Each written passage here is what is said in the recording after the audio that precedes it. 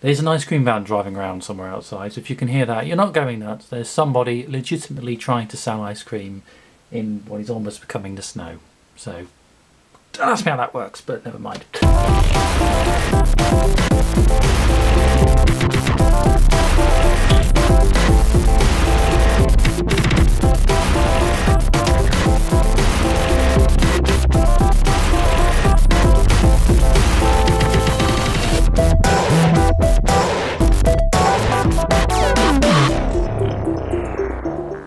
And hello there, and welcome back to another Wi-Fi Sheep tech video with me, Tom.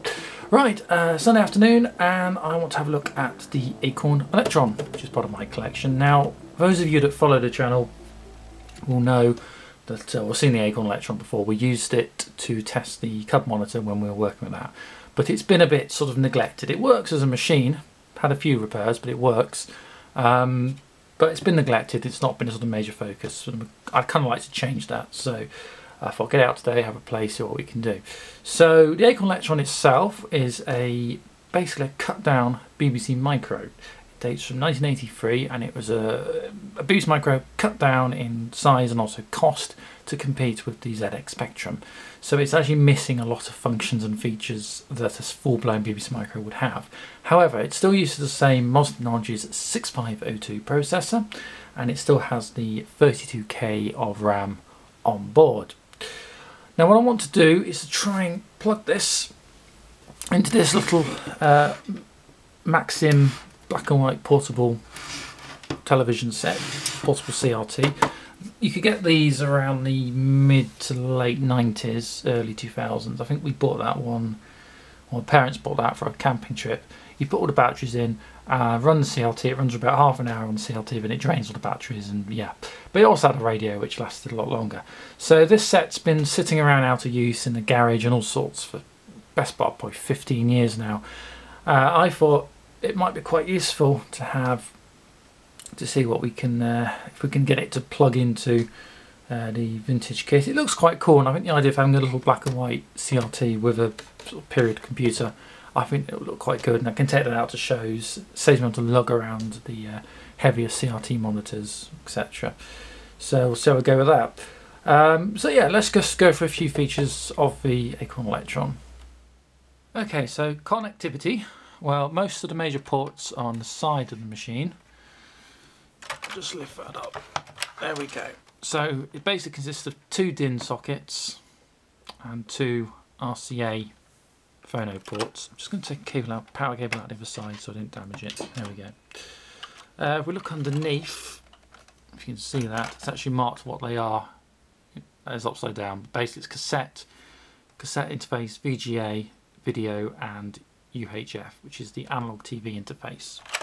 So both the composite and the UHF use RCA type phono jacks, and then we have a DIN socket for video, and then we have, which is a 6-pin DIN, then we have a larger, I forget how many pins the cassette DIN is, for the cassette interface.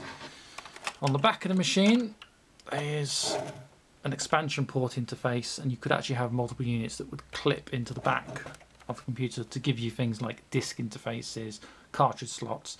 All that's missing on the Electron, so you're actually quite limited on this, the stock machine, how you're going to get data in or out. Okay, so turning our attention to the back of the CRT, this one only has external aerial port, which is not a standard, and voltage 12 volts DC in. Luckily I managed to find a power transformer that did actually work, so which is this one, which actually does power up quite happily. It is important, if you're not using the proper power transformer for the device, that it is going to be compatible. You don't want to be blowing stuff up or putting too much strain on the power transformer. Right, the connectivity was a bit of a problem, how to get these two to talk. And what I actually found was I needed a jack, which is a non-standard type jack system, and I found this audio cable, which is a stereo, standard headphone stereo jack on this end, which actually fitted like so, and then it actually has splits into two left and right channel RCAs. and luckily one of those channels will actually fit inside the Acorn Electron. So I remember correctly, it's the white unit wants to go into there, and that will actually use the RF modulator built inside the Electron to generate a UHF PAL 625 line broadcast, terrestrial broadcast feed, which we can then pick up using the analog tuner in the telly.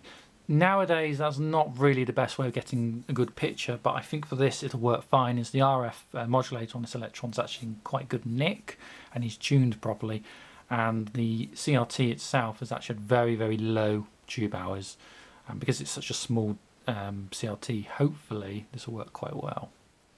Okay, so monitor's plugged in.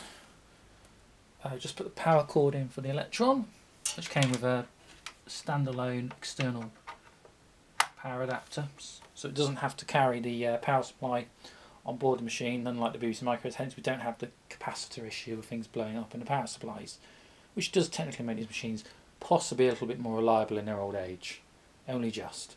Now, just like the ZX Spectrums at the time, there's no on-off power switch with an Electron, so basically I'm going to go over to the mains on the extension cord just the other side of the room and power up. Hear a beep.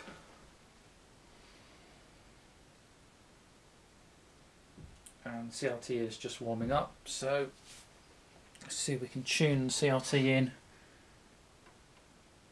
Oh, there we go. Okay, I've just had to turn the contrast and brightness down on the CRT. It has little adjustments on the back of doing that, just so you can actually see on the camera the display. Luckily, we haven't got any sort of horrible strobing which you usually get on CRTs when shooting off displays, so hopefully you can see that alright. It's really, really dim now, the CRT, to me, because I've had to turn it right down, but the camera's picking it up really nicely. So there we have the standard boot, Acorn Electron, and it loads BBC Basic, so it has the full-blown BBC Basic shared with the BBC Micros, which does technically mean most of the software would be directly compatible. Just drink my tea. If I go CLS, that will clear the screen, like so. We've got the prompt, waiting for a basic command. I think we have got some system commands. Trying to think now. Asterisk help gives you an OS number, so this is OS 1.0. I don't think it does any ROM. There shouldn't be any ROMs in the system. No, no ROMs in the system. I think we can call basic again. We're already in basic, but yeah, we can call basic. That's pretty much it. There's not an awful lot on board the system at all. It supports most of these micro modes. So example mode 2 will give you the mode 2 system. Say colour 1, which you're not going to see red in black and white. Colour 2, 3. Oh, you can see 3.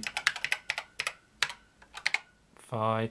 I think if I was able to turn up the contrast a little bit, you'd see a few more colours on that, but well, grayscale anyway. But overall, that's working quite well. One of the things that's really put me off wanting to deal with the Acorn Electron is the difficulty of getting any software into it. Because as we've already mentioned, it doesn't have a direct disk interface. You can get attachments and you can actually get a disk drive for it, but I don't have any of that, and that equipment goes quite expensive on eBay now, and I'm not a huge fan. There's a fan base of these machines, by the way. There's a whole sort of community that sort of love their Acorn Electrons. For me, it's a passing interest. It's part of the whole Acorn story. It's sort of part of the BBC Micro story, so it's worth having one. Quite a nice, small, compact machine, but I'm not going to go nuts on buying extras for it. So how am I going to run any software? I've never ran anything other than some very simple basic programs I've typed in myself. I've never run any commercial games or applications on this system until now. I mentioned before that the Electron has a tape interface as standard. It happens that I do have this jumper cables just off camera in the corner. I'll show you this. There we go. It is a DIN to three-way mono audio setup to use a special tape deck systems designed for computers. It also happens that I do have two tape decks here. I'll show you the first one. This is one for a BBC Micro. It should technically be compatible, but it only has, I'll show you that, a DIN and earphone. And I don't have the DIN to DIN video audio cable required. So, and also I don't know if this works. I do, however, have a second one, which is a Ferguson branded unit. You can see that? Yeah, better that way. And this unit does have, as well as DIN, has the 3 sockets required, which is mic, ear, and then we have the remote unit here. So I'm hoping that we might be able to use this, get this up and running again, and then actually play tape data into the Acorn Electron.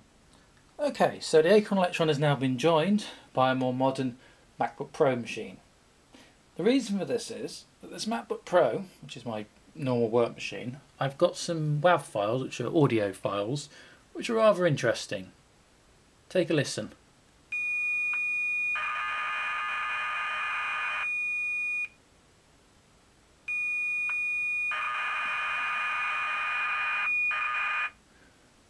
What that is that's computer data that would have been in audio form on original cassette tapes for the Acorn Electron.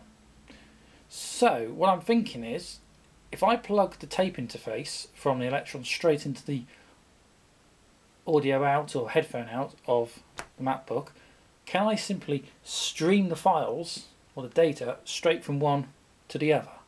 I think this will work. Okay, so let's just see if this does work. So I'll plug DIN into cassette interface. Just that one there. And I think it's, this is always a bit confusing me. Is it mic or is it ear?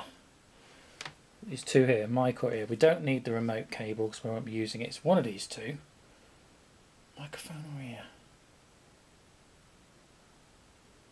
I think it's ear. I'm sure it's ear for listening. So plug ear into the headphone out like so. We'll try Hopper. And I'll just open that up in the QuickTime player so with a little bit more control. Might just turn the volume down a little bit. Okay, so because I don't know what the command is to load, let's just see on the Electron. We ask it to cat, and then I press play. Oh, there we go.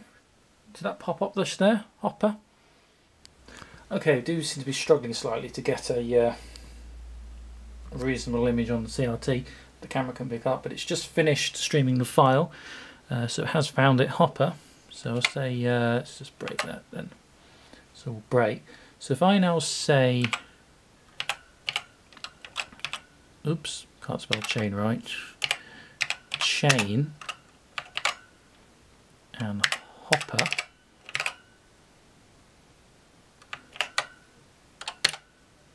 searching, on the MacBook just over here, I'll put the file back to the beginning and start playing.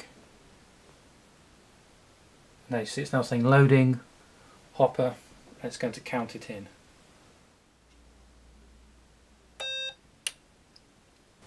There we go. It's still loading the rest of the data, and there's a very small panel down here which just says loading. I don't know if you can see that on here, it's just here. We've got to the splash screen. And just remember, all this is WAV files being played via QuickTime off a MacBook through the headphone out and straight into the Acorn Electron's cassette interface. There we go, I think we've actually loaded in. It was just under 2 minutes to load. So let's have a look then. Right, I'm not seeing anything. Probably because I've got it turned down, so let's hang on a moment. Okay, so I've now fixed the issue. I just had the contrast and brightness turned down too much for the camera, so you can see it's a bit glary as you look at it, but we can actually now see what we're doing.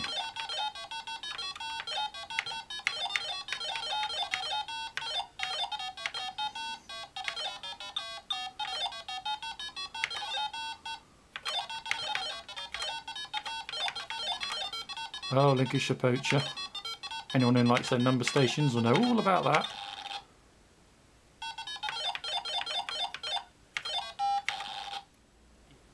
Really not good at games. But anyway, so that works. What else can we play? Let's have a look at something else. Let's hit break. So we load something else in. Okay, so this is Meteors, quite a classic game. Again, we'll just cat on the system to catalogue so we know where the file is we're trying to boot. I'm just going to play the file through now. Meteors, so okay, that's great. That's probably all we need to know. I'll just escape there. So if we now type chain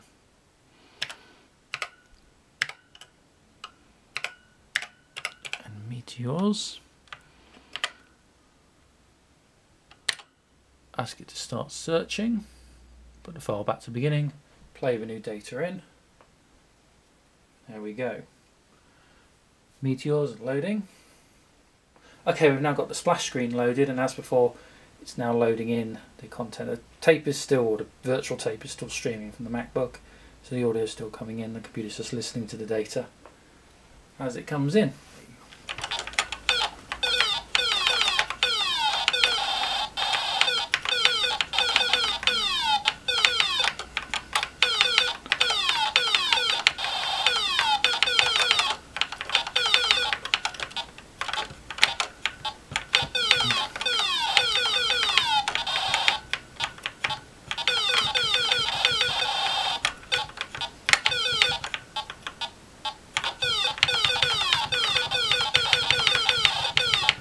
Oh, damn it. Anyway, you get the idea with that. Okay, so we're just loading in Elite now, which is going to take a full part of 10 minutes to actually load up. We got to the splash screen. It looks pretty cool. But you'd need a lot of patience to do this day in, day out, as you would have done in 1983. Okay, I'll be the first to admit that's not the fastest version of Elite I've ever seen. That is slow. Oh dear, that's about 2-3 frames a second. Yeah, let's see if we can actually get this thing flying, see what the gameplay is actually like. Just find my function key on this.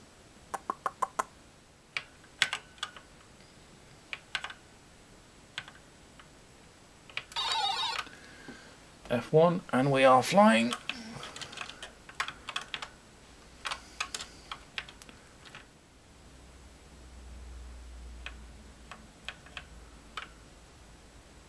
There's a lot of slowdown on the screen, I think you can see.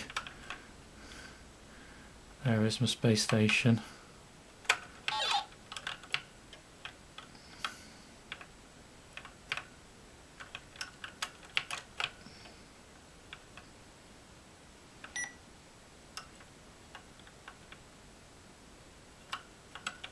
I don't think this is going to work. Oh, we might make it. No, no, we didn't make it. Oh well, there you go. God, the frame rate on that is appalling. It was slow on the BBC Model B, but the Electron version is just... Look how long it takes to draw. Oh dear. Oh well, that was fun. And there we go. So there's a brief overview and review of the Acorn Electron. I do think that we need to explore more of this. The machine needs to repair, it needs to clean, and also I'd really like to get one of these tape decks running and actually get some software on cassette tape, and then we can actually load off authentic media. So I think part 2 is in the works for this. But for now, thank you so much for watching this video. Don't forget to like and subscribe us right here on Wi-Fi Sheep, and we'll see you real soon. Bye for now.